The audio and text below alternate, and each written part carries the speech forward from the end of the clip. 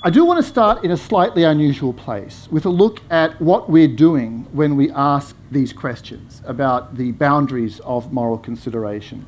Philosophers often make a pretty sharp distinction between normative ethics, where we ask what we should do, and meta-ethics, where we ask what are we up to when we spend time working out what we should do. Now, philosophers talking about these particular matters around, I've noticed around animal ethics, they quite often dive into the normative side and treat the meta-ethical questions as totally separate, but also approach the normative side in a way that includes what I see as an implicit commitment to a particular view on the meta-ethical side, and one that I think has problems, and problems that those very philosophers would probably recognise if they were thinking purely about that side of it. Trying to move very fast into some basic issues here. What I have in mind here is largely the question, when we're working through a moral problem of this kind, are we uncovering hidden ethical facts, discovering how things are in this very unusual area, or are we essentially making, creating, choosing in a way not based on discovery? Are values of the kind relevant in this setting created or discovered?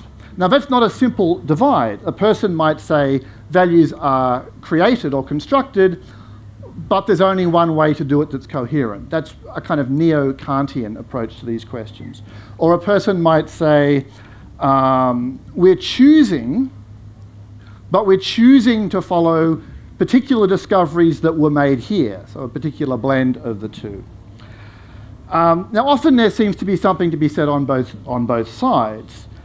We create value systems in order to live together as a kind of conceptual and social technology, but they feel, once at least they're mature, not at all arbitrary. It feels like you can get things wrong here, and it's hard to make good sense of what it is to get things right or wrong here. Philosophy has a standard menu of options for how our language in this area might be working. Sort of moral philosophy textbook options, such as the idea that moral claims might be seen as attempted descriptions, they might be seen as expressions of emotion or sentiment, they might be seen as commands. I think all those standard options are not very good, roughly in the direction of being too simple. We need a kind of mixed view, but what kind of mixed view? Well, I'll quickly sketch what I think of as a sensible mixed view through a kind of historical or etiological approach, looking at how we got where we are, and this will be, of course, the quickest of sketches. I start from the idea that valuation itself is inescapable. Putting options in order, choosing between them, working out what to do, and at a large scale, working out how to live. The moral or the ethical side of life is part of this practice of evaluation, a part that relates especially, but not only, to social life, to cooperation, group cohesion, patterns of behaviour of that kind. Now, it's not only that, I think Jonathan Haidt has quite successfully shown that much, but it is a central part. Eventually in human history, with the development of more elaborate social life and language, norms that began implicit are made explicit. Norms are made explicit as rules, and they thereby come into contact with reasoning and reflection. They become part of intellectual life, with consistency as a constraint. The following, I think, is especially important. The role of parity claims in the justification of moral positions. The kind of reasoning you see when someone says, well, if you say that about X, then you also have to say the same kind of thing about Y, because X and Y are similar in so many respects.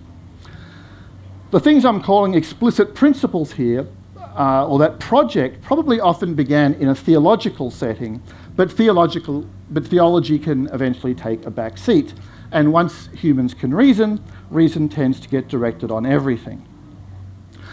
The place we get to at the end of this historical process is something like this. I see our project here still as fundamentally a constructive, creative one, working out how to live, working out how we want to live, what we will value. I think that in the area of morality, free construction is more basic than discovery. I don't think the universe as a whole or at large gives us much guidance here. But on the other side, we are committed to reasonableness, to the social function of moral thinking, to respecting parity arguments, this is comparable to that, so they should be treated similarly, and to making choices that are defensible. A moment ago, I expressed a kind of general frustration and dissatisfaction with the standard views of moral language that you'll find in moral philosophy summaries, as descriptions, as commands, as expressions of sentiments. I can now add that I think moral language of the sort that we all live within is almost designed to defy the standard options that you'll have in these initial philosophical treatments. It's almost socially designed to defy them for reasons that make sense, because that language is a tool for and results from the bringing of the prescriptive building side of human thought into the realm of explicit formulation, defense, and reasonableness. Simon Blackburn. The view I'm sketching here owes a lot to Blackburn, especially his book Ruling Passions. The difference between Blackburn's orientation and my orientation is partly that I see Simon, I can say this because he's not here and he's got no way to defend himself, I see himself as having just too much affection for David Hume. At the end of the day, Hume kind of rules Simon. Simon is the slave of the Hume. And I'm less of a Humean than that. For those of you who sort of are familiar with the names, there's more hair than Hume in my picture of things. Okay, with all that on the table as a kind of overture, here is our problem again, re-expressed. As part of our continually evolving relationships with animals, domestic animals, wild animals, ecosystems, also plants, microorganisms, how might we reasonably establish or re-establish boundaries relating to whose well-being is given some weight, some consideration in our decisions, and what kind of well-being matters and what kind of weight might it have? So that's a reformulation of the project. And I'm going to start with a look at sentience. This is the least controversial feature with respect to moral consideration. Sentience in the sense of subjective experience, but particularly of a kind that involves pleasure and pain, affective or evaluative experience. And many moral views converge to some extent on the importance of this.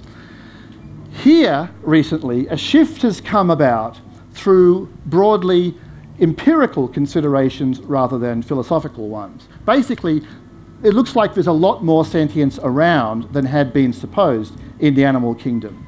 Now, crustaceans and cephalopods are the clear cases where previous views had sort of tacitly assumed none, but the evidence is now quite good.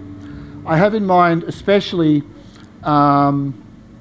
these two papers really are exemplars for me. On the octopus side, when I wrote Other Minds, a book about octopuses, I said a little bit about octopus pain, but in a pretty cautious way. Since then, this paper by Robin Crook, I think, has added a great deal to the case that octopuses can, in some circumstances, feel pain. On the crustacean side, I think Robert Elwood's work is really exemplary here. And in both cases, there's a kind of sophistication and integration in the handling of aversive events by the animals that strongly suggests the presence of something like pain. To continue watching this video, click the link in the top left or in the description below. Or visit iai.tv for more debates and talks from the world's leading thinkers on today's biggest ideas. For more debates, talks and interviews, subscribe today to the Institute of Art and Ideas at IAI TV.